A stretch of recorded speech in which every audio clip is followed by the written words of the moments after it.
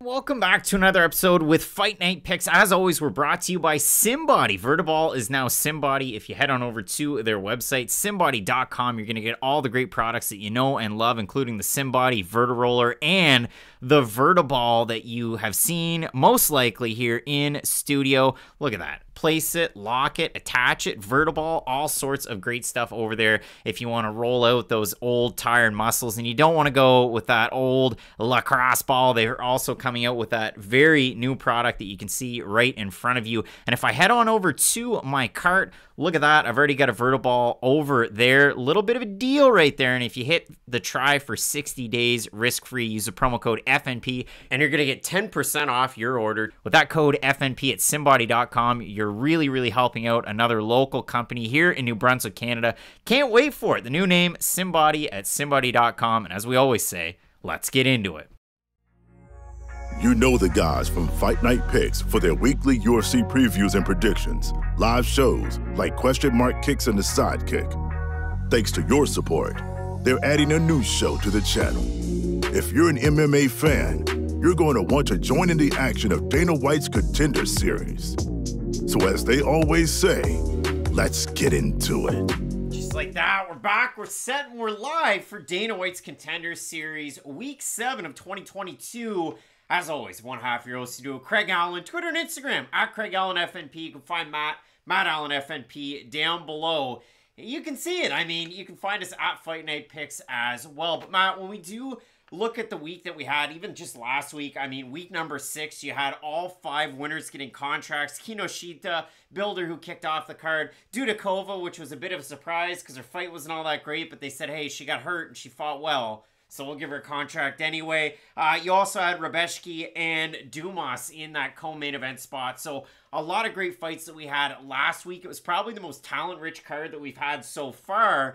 And then looking ahead to this week, I mean, you can see it right next to us. You can see it over there in the comments section. We have that poll that's up there. Petrino on the right-hand side of the screen taking on Betallo that is on the left. And for some of these guys, I mean, fighting on this card, a lot of Brazilian talent, a lot of fighters here that have taken advantage of the LFA going down to Brazil and having fights there. Matt, I know you're excited about this week and especially this main event. We have fights that are taking place at heavyweight, at welterweight, at light heavyweight. These are divisions that really do need a little bit of a 100%. Refresher. So we'd love to see that. I mean, over in the comments section, Frenzy YQ right on time. Let's get some money this weekend, fellas. Butter Toast is saying, let's go. And Jester's saying, I'm wearing a Bears Cutler jersey. It says Browns. Jester says Browns. It's actually an old Baker Mayfield jersey. Yikes. I'm so sad. But Matt, when we do look ahead to this week, again, very much looking forward to it. And multiple weeks where all 5 winners have gotten contracts. I think there's a lot of really good talent on this card this week. I agree 100%. When you think about combat sports brothers whose name starts with B, you're probably thinking about the Buffer brothers. You know, probably the most popular two men. Burns brothers. Or the Burns brothers, they come to mind as well. But the Bonfim brothers are pretty hot right now, and they're looking to make their stamp on this week of Contender Series. I gotta be honest, I'm a little surprised one of the 2 brothers isn't involved in the main event, just because it does feel like the brothers themselves have gotten a lot of the spotlight this week. So I'm really excited to see how they do, because I feel like it's almost a guarantee, and I know they've done this a lot lately, how all the winners get contracts, but if 2 brothers on the same show end up both winning, I really do expect them to both get contracts, and they're both pretty high level, but they are taking on high level opposition too, so I'm excited for a lot of these fights. And we do have some short notice replacements to fill you in on. We'll touch on the weigh-ins, especially for this week. Everybody made weight, so you love to see that. A little bit of a discrepancy in the fight that's at heavyweight. But as we always do on this show, we start with the first fight, whip it on all the way up through the entire card, and at the end, or maybe if we're so incensed during that particular fight, we'll give you the one pick. Matt, the curse, it's broken. It's broken.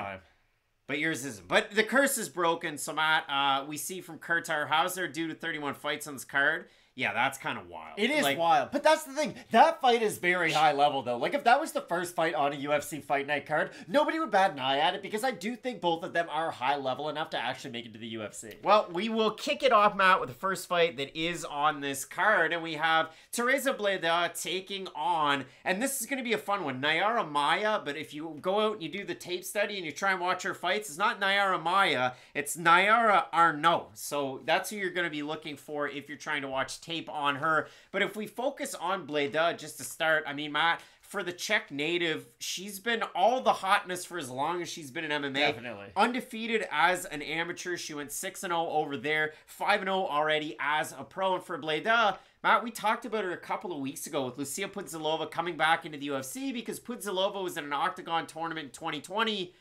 And she lost to a 19-year-old Bleda. Isn't that wild? It is. And the craziest part about it is, and I know a lot of people focused on it, well, nobody knew what the rules of the tournament were. Octagon threw it on just to kind of get some people some combat experience, get them moving at the height of the pandemic, which is all fair. But Bleda had a lot of success in that one fight. I was overly critical of it in the Pudzilova prediction for Wu Yannan.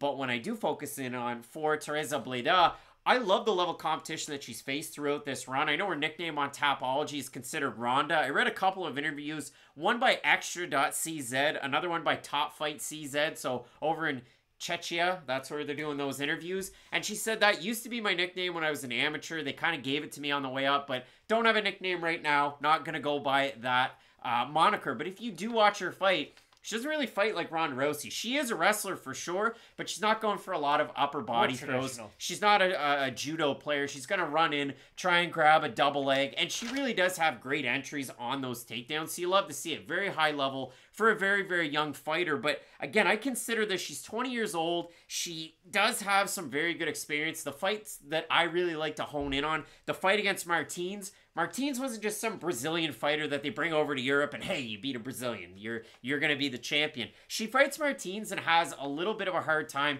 Every time she goes in to close the gap, Martins goes in to pull guillotine. A couple of them are very tight, round 1, round 2. But if you look at it, Bleda is able to kind of keep position, keep pace, and then get out of it and spend meaningful amount of time on top. Her fight where she won the belt over with Octagon, the flyweight belt, was against Mabeli Lima, who was on Dana White's Contender Series in the past. And in that fight, well, she looked amazing, but also looked like a weight class bigger. And that's the other thing for Bleda. She also has bantamweight experience as a pro and as an amateur. She's a very big flyweight. She is, and she does use it to her advantage. She's like a wet blanket on top of a lot of fighters when she is able to get that position. And you're right, she's an intelligent grappler, and she shows the ability to fight out of tough situations and then make it dominant for herself again. The thing is, Maia herself is a good grappler. She's somebody who can jump on defensive submissions, go for guillotines and whatnot, make it uncomfortable on the ground no matter what position she's in. And that's why this fight should be really good. We could get like a Tim Kennedy, Louis Smolka type affair in this one. So it could be a fun fight in that aspect. The problem is,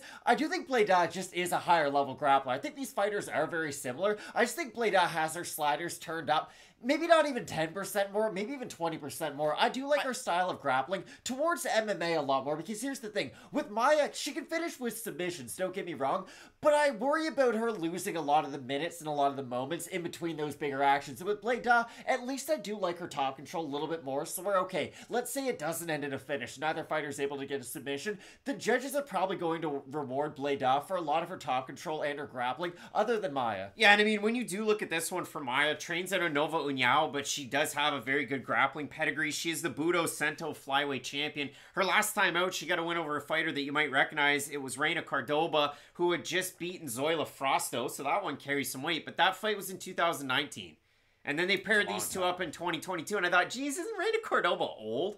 Yeah, she was 42 taking that fight, and she looked pretty good at the start of it. She had success in the striking. She was going for those head and arm judo tosses, and she was getting them against Maia until Maia was finally able to get on top, flatten out the back, and then just hammer away, threaten with some submissions. But if you do look at this one, I mean, Maia, I consider her the better striker. She kind of walks in with reckless abandon and just throws and doesn't really respect the power of any of her opponents. And then when she goes for her takedowns, very much body lock to trip or body lock to upper body throw. So for Maia, she grapples in a different way than Bleda. Bleda, obviously the much younger fighter. Both of these women champions, and the much younger fighter is Bleda. So I think it's a good fight. I might not throw a pick out here just yet, but I will say this one, and we don't really touch on the odds as much on this show, but I will say it for this fight match. Bleda is a massive favorite. By far the biggest one on the open card. minus 300, minus 630 right now. Maia open plus 250, plus 428. So a giant favorite is Bleda. I think it's somewhat justified, but it's always surprising to see something like that. It is, but I do feel like with her youth and with her skill set, she's someone who can improve a lot fight between fight. So we could even see a leveled up version of her in this matchup too. EPH Brothers throwing that one down there. Aaron saying I've got Betallo 2. MPTV hanging out in the chat. Nellie Morris is ready for some fights. And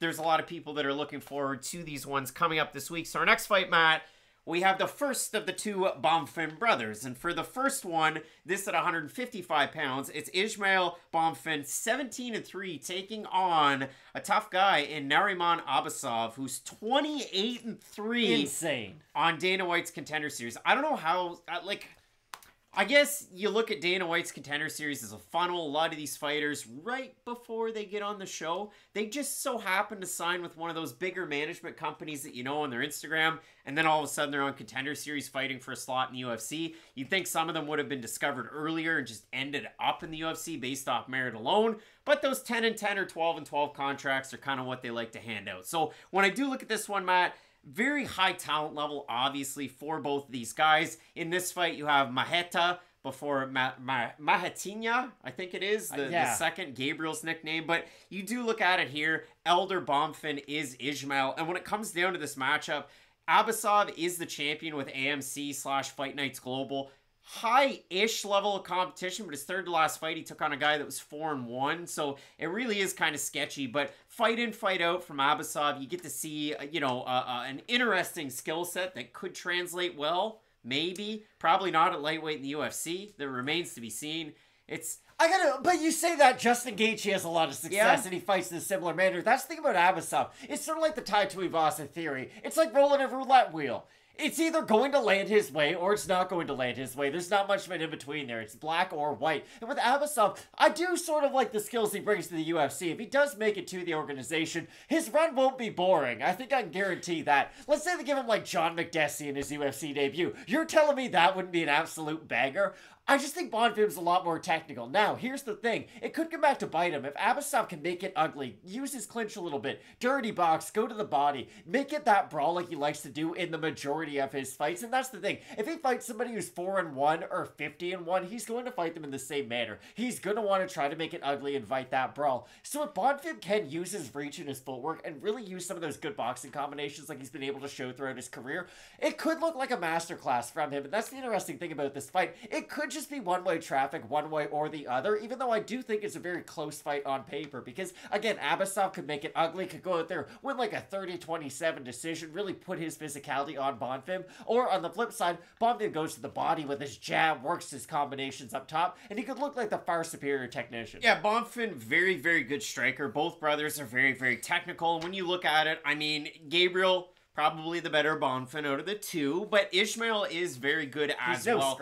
Well-rounded, very, very good striker. And for Abbasov, the guy's kind of like an old-school Chuck Liddell. Like, he's going to walk you down. He's going to throw hammers the entire time. Overhand right to close the distance. He'll try and dirty box. He'll try and take his opponents down. He is really, really good ground and pound, so it should be quite good that way. Jester, 53 people in the chat, looks like 2 years ago. Jester, Dana White's Contender Series not as popular as the UFC. We're trying to make it. We're trying to get it moving. So keep that chat rolling. Let us know who you have in this matchup. It should be a good one. As was mentioned there by EPH, the fact that the odds are very close in this one, almost a pick 'em, makes it all the more interesting. So again, getting ourselves ready for the crescendo that is our light heavyweight feature. Our next fight, Matt, is between Karl Williams, who's 6-1, and Jimmy Lawson, who's 4-1. This one at heavyweight. Now, originally, this was supposed to be a completely different matchup, and we weren't actually supposed to have Karl Williams in. Now, if you went over to his Instagram, I think it was on September the 4th,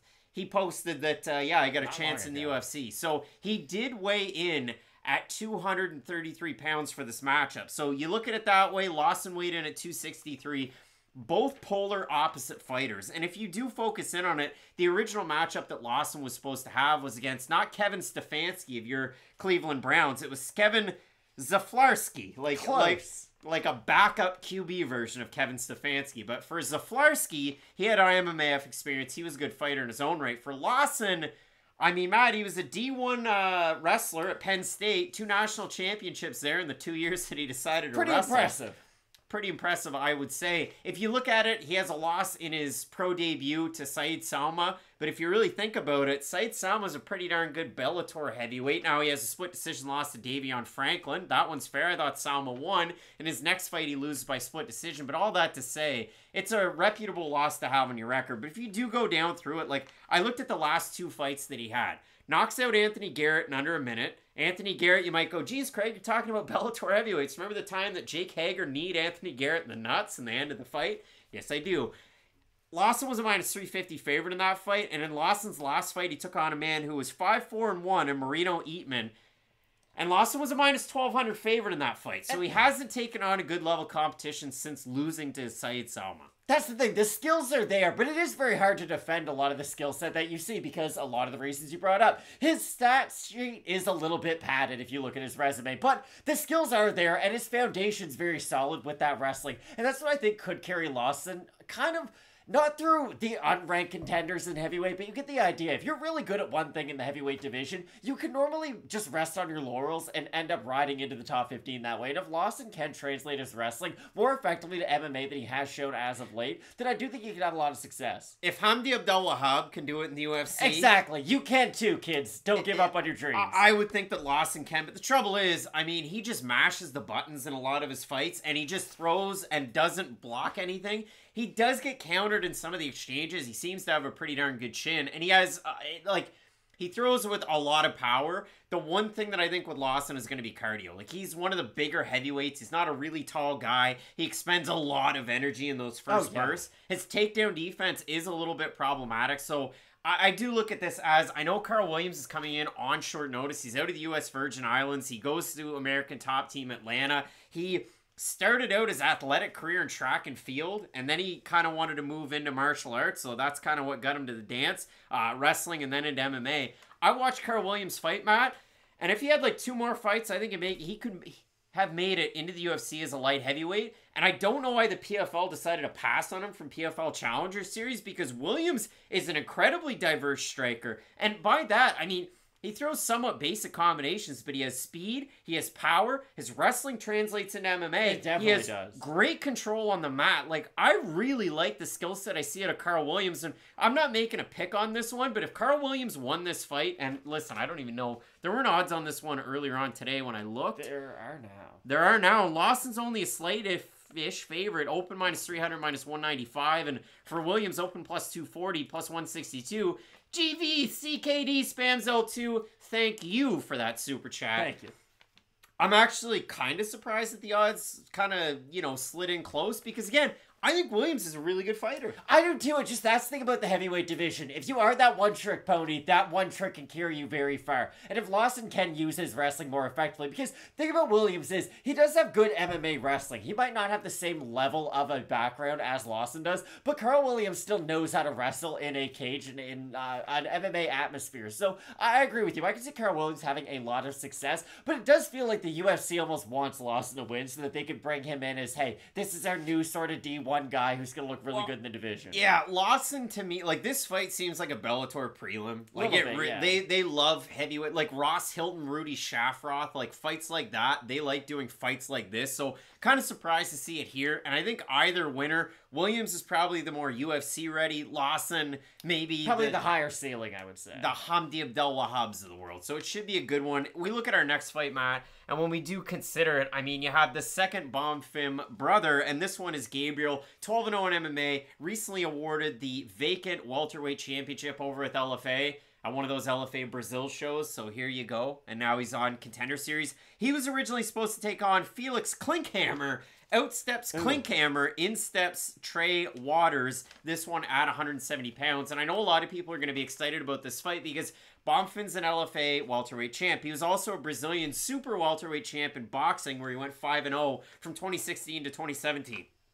Gabriel is the better Bonfim brother, I would say. Trey Waters does have a shot in this fight. It's just odd being on such short a notice. Exactly, that's the problem. Here's the thing. I'd probably pick Gabriel Bonfim no matter what, like even if it was on regular training camps, and now you're just adding the short notice aspect. The thing I will say about Waters is he's extremely big for the weight class. He's going to have physical advantages that Bonfim just won't be able to make up for, really no matter how much better he is skill-wise. But the problem is, Bonfim, you bring up his boxing, he's a pretty good grappler though. Like he has a number of submission wins. In fact, the majority of his wins come via submission. He hurts a lot of guys in the feet, can finish them on the ground.